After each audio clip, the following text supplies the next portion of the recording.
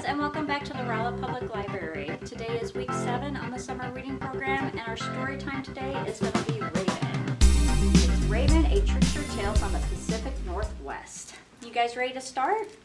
Let's get started.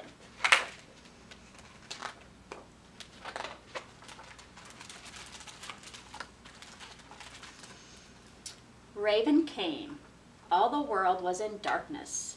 The sky above was in darkness. The waters below were in darkness. Men and women lived in the dark and cold.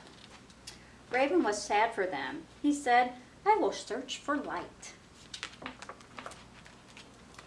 Raven flew across valleys and across mountains. He flew along rivers and over lakes. There was darkness all around. Then he saw a bit of light far away. He flew and came closer to the light. The light was at the edge of the water. See it back here, guys? It's real light right there.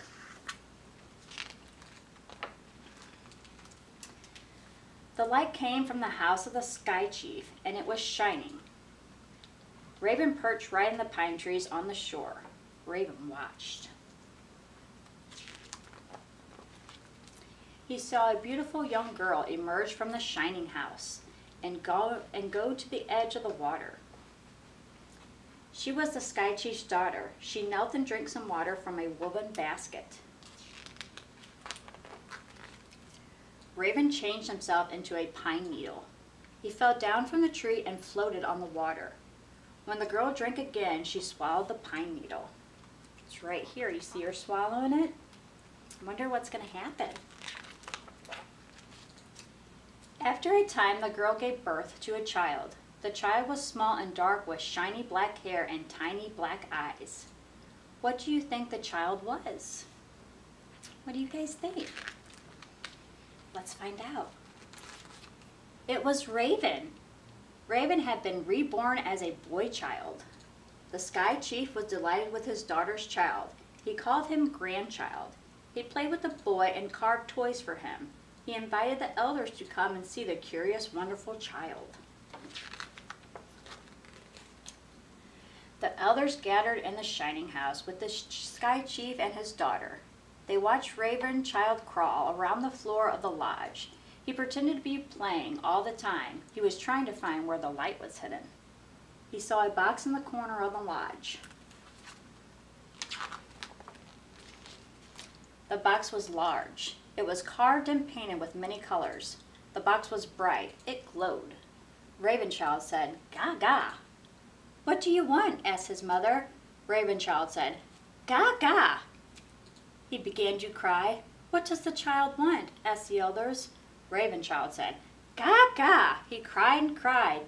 "My grandchild wants the box," said Sky Chief. The young woman placed the box in front of Ravenchild, but he continued to cry. She took the lid off the box. Inside was a smaller box. She took the lid off that box. Inside was a smaller box.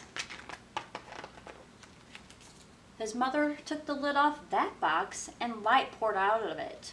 Light flooded the room. Inside the box was a shining ball, blazing with light.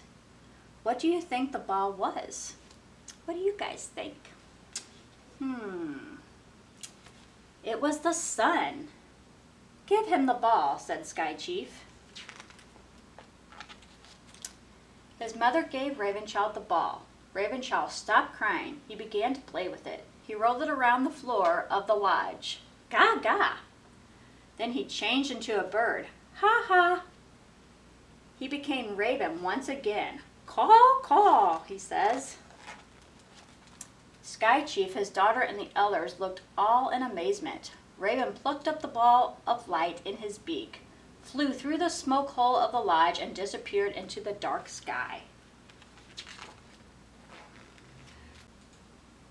Raven flew over the valley and the mountains. He flew along the rivers and along the lakes. Raven threw the sun high in the sky, and it stayed there. This is how Raven stole the sun and gave it to all the people.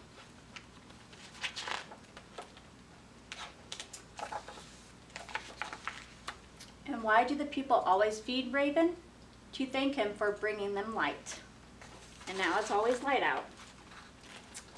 That was it, the end. That was a really good story. Did you guys like that story? What was your favorite part? I like that part too.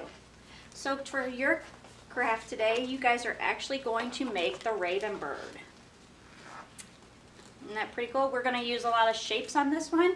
I also included a template in your grab bag that you will trace onto the black paper. And then your templates, you're going to have 3 of these. It's going to be red, yellow, and orange. And then the kids will get to cut the different shapes out and place them around to make the picture.